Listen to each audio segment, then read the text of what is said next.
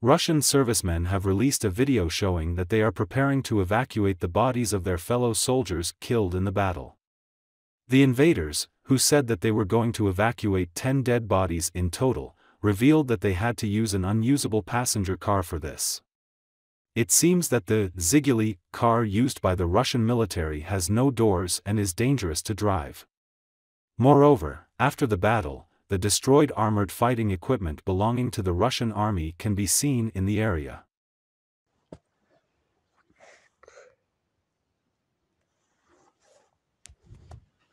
Всем привет.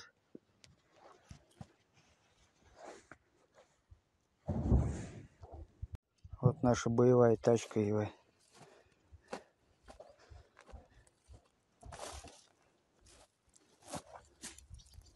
Шаха, ебать.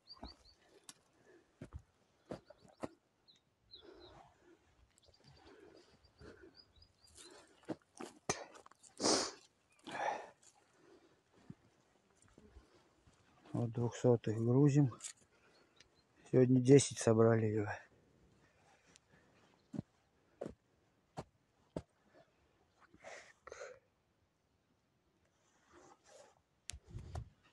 Всем привет.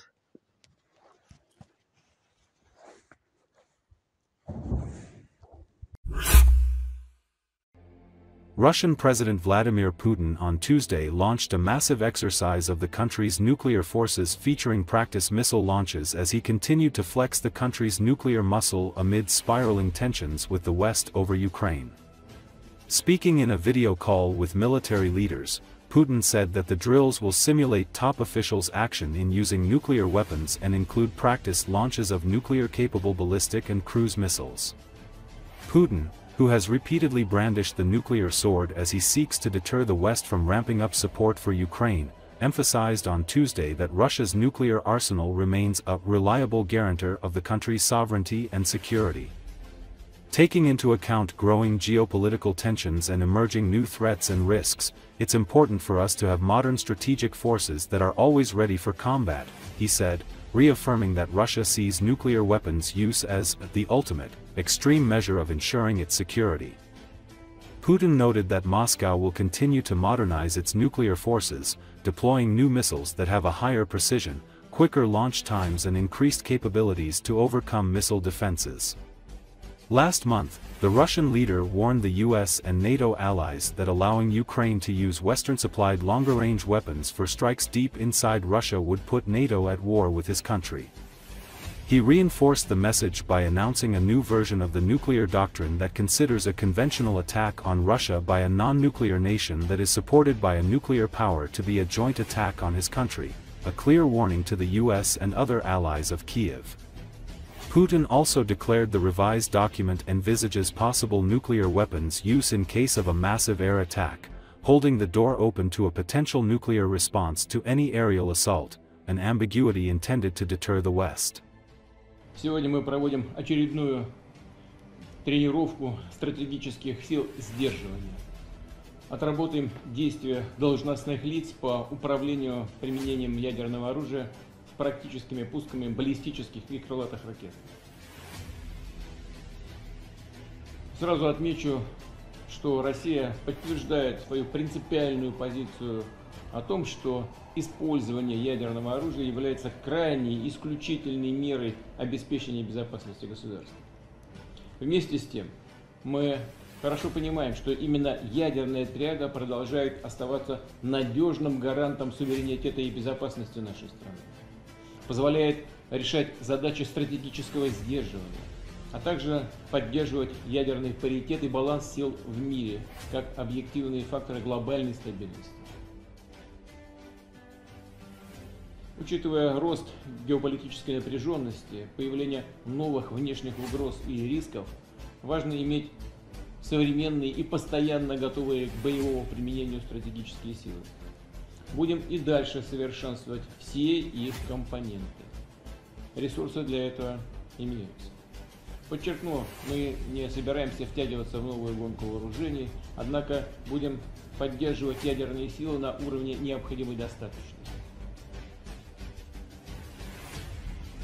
В текущем году их оснащенность современными образцами вооружения достигла порядка 94%.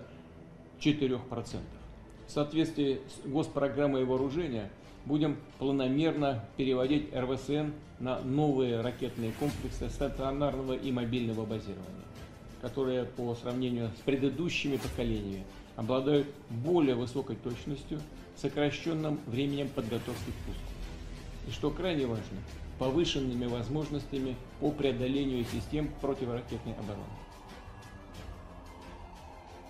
Кроме того, продолжается ввод в состав военно-морского флота новейших атомных подводных крейсеров, а также модернизация стратегических бомбардировщиков дальней авиации.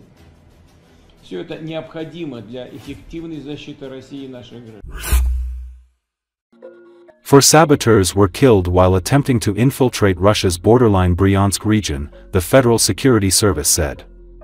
On October 27, officers of the Russian Security Services Border Directorate for the Bryansk region jointly with units of the Russian Armed Forces and National Guard Service thwarted an attempt to violate the state border in the Klimovsky district by a sabotage and reconnaissance group, the Federal Security Service Public Relations Center said.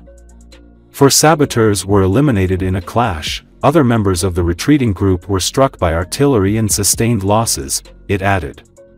According to the Federal Security Service, the killed militants were presumably mercenaries.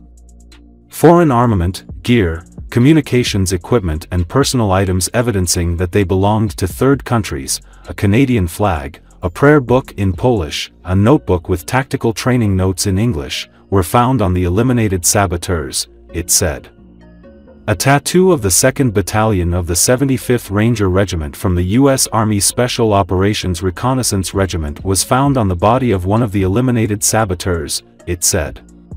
Bryansk region's governor, Alexander Bogomaz, said on October 27 that an armed group attempted to cross Russia's border in the Bryansk region. Forces of the Russian Security Services Border Directorate for the Bryansk region, units of the Russian Army and National Guard Service thwarted an attempt to cross the state border by an armed group, he wrote on his Telegram channel, adding that the enemy was eliminated. The mercenaries that Russia neutralized in its Bryansk region include U.S., Polish and Canadian nationals, Russian Foreign Ministry spokeswoman Maria Zakharova told. According to law enforcement agencies, the mercenaries that were neutralized in the Bryansk region include U.S., Polish and Canadian nationals.